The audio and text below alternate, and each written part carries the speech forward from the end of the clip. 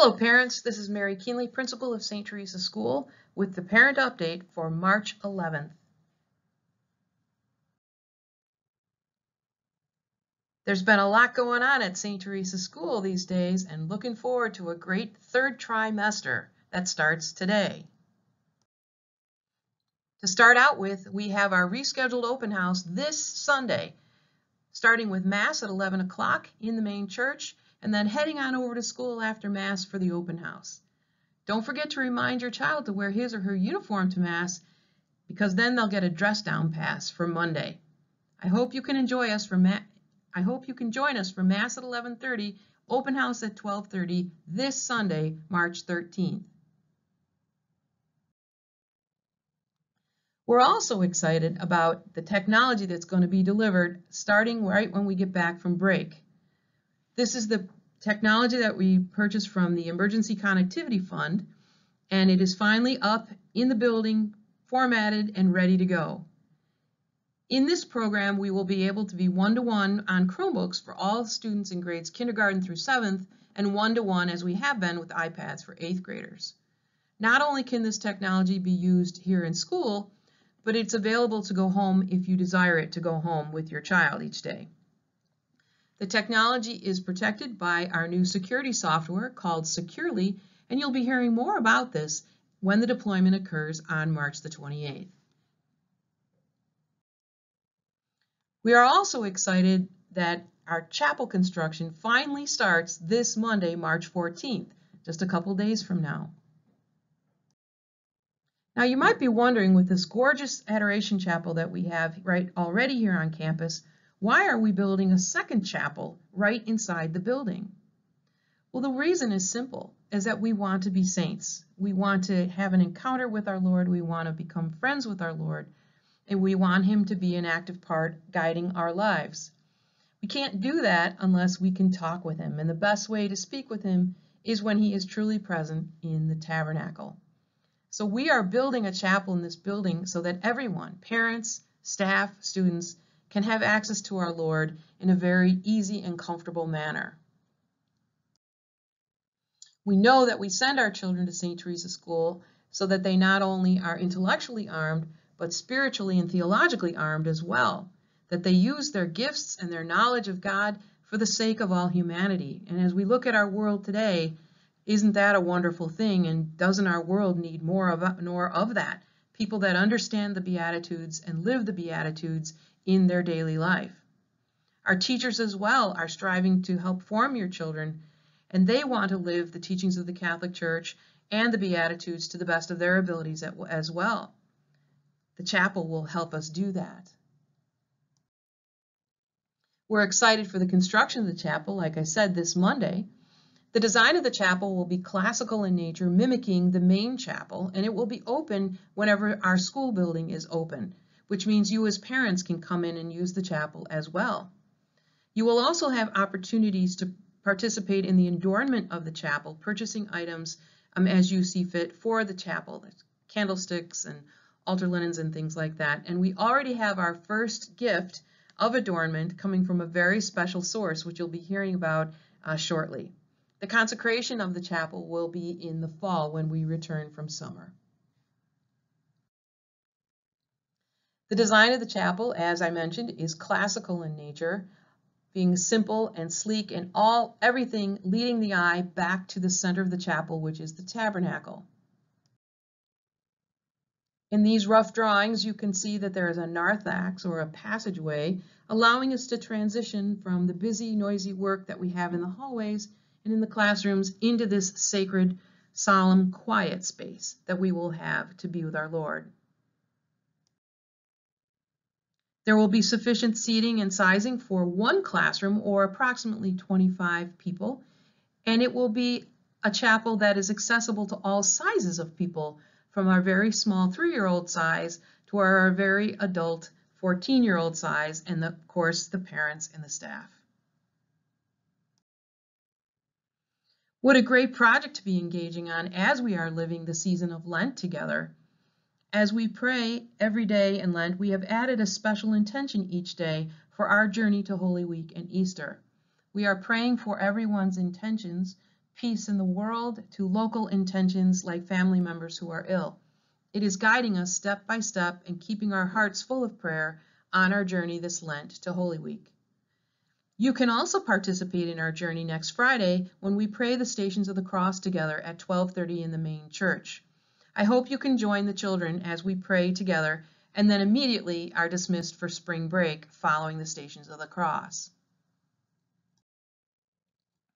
There are other opportunities in our parish to live Lent and Holy Week well. Just hop on the parish website and you can find a whole host of events, activities, and resources to pray and to grow this Lent. I'd like to introduce you to the Lenten Mission series that we have going on during spring break. 3 speakers that will guide our Lenten journey. These will be live cast and they will also be recorded. So if you're not available on those days, they will be available to you at a later time. We're also adding a dynamic to the main chapel, the Adoration Chapel in the parish, of a family hour on Wednesdays from 5:30 to 6:30 p.m. If you are uncomfortable bringing your family, this might be a great time to do it because other families will be there as well. But that said, the chapel is always open and it is always available to families in this highly sacred space. Don't forget that, again, there are resources on the parish website. And above all, don't forget the famous Lenten tradition of fish fries. Especially on April 1st, there's going to be a fish fry sponsored by the Knights of Columbus at St. Thomas, that the proceeds of which will support St. Teresa School.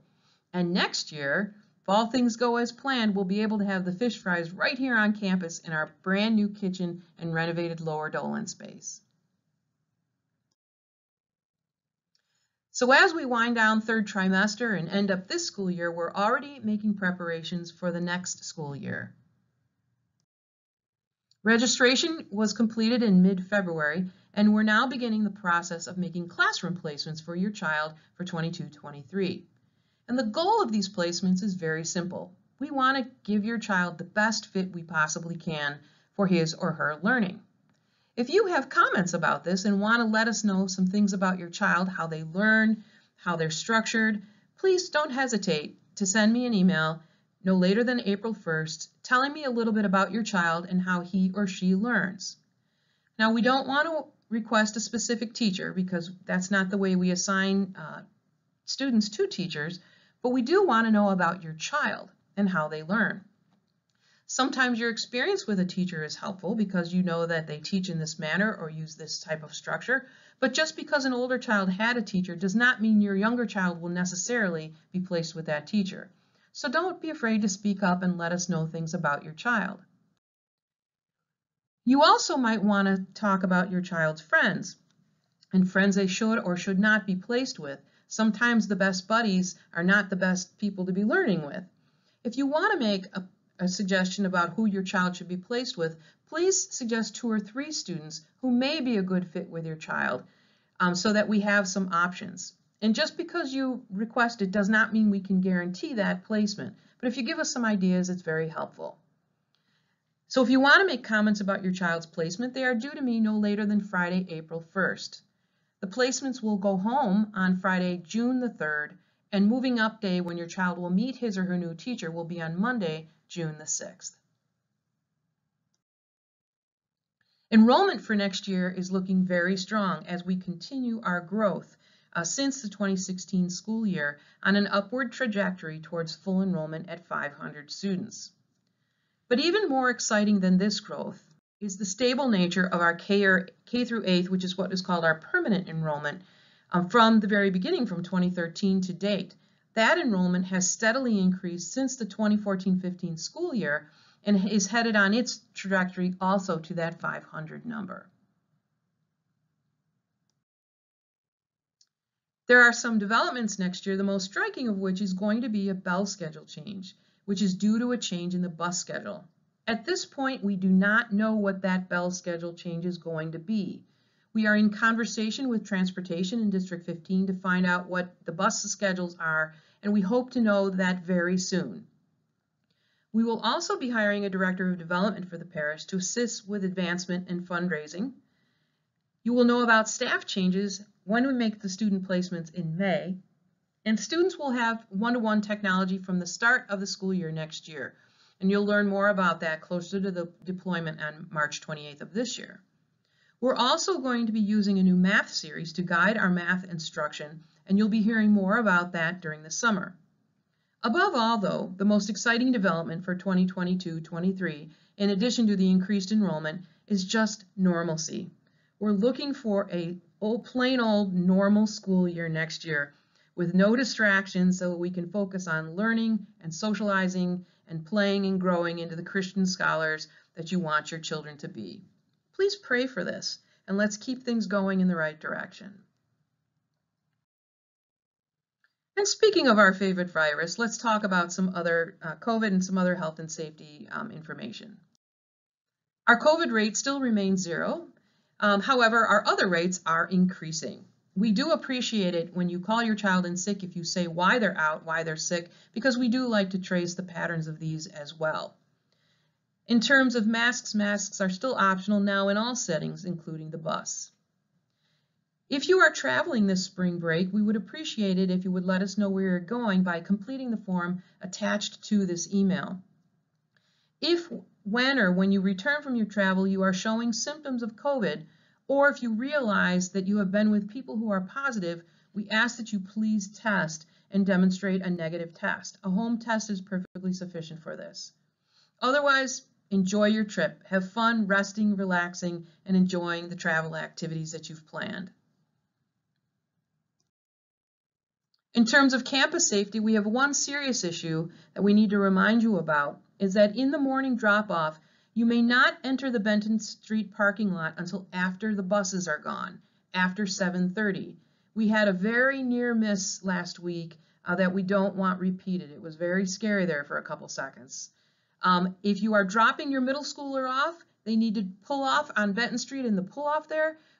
Ask your child to leave the car and walk the sidewalk up to door 7. If you don't want your child to walk, then simply pull around in the regular drop-off line and drop them off at door 2, and they will make their way to the middle school.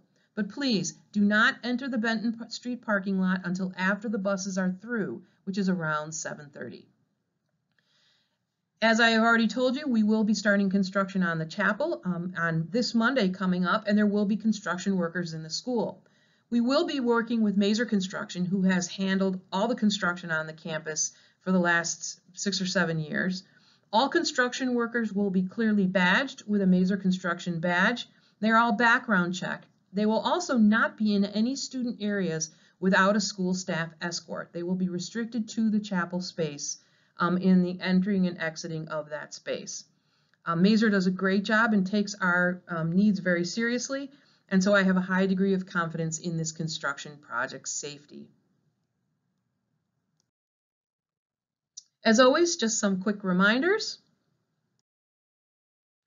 Of course, the open house this Sunday, starting with Mass at 11:30. Thursday is St. Patrick's Day, and as is our custom, our Trinity Irish dancers are back. They will be with us at 1:30 in the gym, and then on Friday, March 18th, we will be praying the Stations of the Cross at 12:30. You, of course, are invited. Dismissal for spring break will be at 1:30 for K through 8 and 1:45 for preschool, and there will not be any afternoon step because we're closing the building down and getting everybody on to spring break. School will be closed from the 21st to the 25th. There will be no staff on campus, and there will be no staff answering communication during that time. We will also be closed April 15th and April 18th, Good Friday and Easter Monday, for the celebration of the Sacred Triduum, Holy Thursday, Good Friday, and then Holy Saturday, and the celebration of Easter on Sunday and extending out to Monday. Stay tuned for an announcement about Dads and Donuts. Dads and Donuts is back. We're just getting it on the calendar, so look forward to celebrating Dads and Donuts together in the upcoming weeks. And of course, save the date for Green and Gold 2022, celebrating a Hawaiian celebration theme of our school on May 14th. Invitations will be coming via email this year very soon. I hope you can come and sponsor and support this event that helps underwrite your tuition and underwrite the expenses of our school that has allowed us to grow and flourish. Thank you so much to the parent coordinating team that has worked so hard making this an exciting event for us, the return of Green and Gold 2022 on May 14th. Finally, as we end up, don't forget to change your clocks ahead 1 hour on Saturday night, or you're going to be really late for Mass on Sunday. Daylight savings time starts in Chicago on Saturday night to Sunday. So have a great weekend. As always, don't hesitate to give me a call or an email if you need clarification or have any questions. I hope you have a great week. I hope to see you on Sunday and again on Friday for Stations of the Cross, and I hope you have a great spring break together. Have a great weekend. See everybody on Sunday.